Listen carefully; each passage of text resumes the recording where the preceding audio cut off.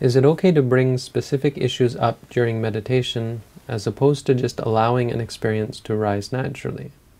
Like if I get angry at work, I'd like to examine the source of it during my meditation time, but it may not come up naturally.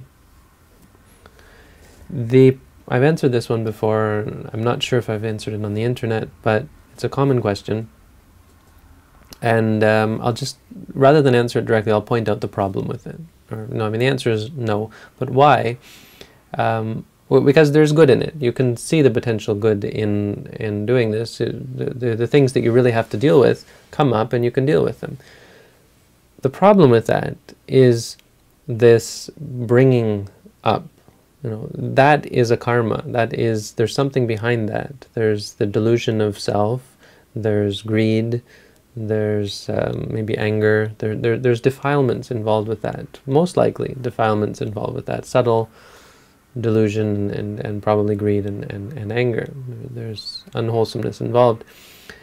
And you're cultivating that. Every time you bring something up, you're cultivating the idea of self, the idea that you have the power to bring this up. And that eventually becomes a view, and it corrupts. So it's one of those practices that you would say is black and white karma, because it's doing something good, but it has a bad result as well. And so no, we don't do that. Ideally, and sometimes you can make exceptions. There are exceptions you could see if you don't have enough time, if you're there could be a reason for accepting the need, or it not being bad karma because there's some extenuating circumstances that require it. Often a teacher will bring things up for students, will prod the student into experiencing something that they're avoiding, for example.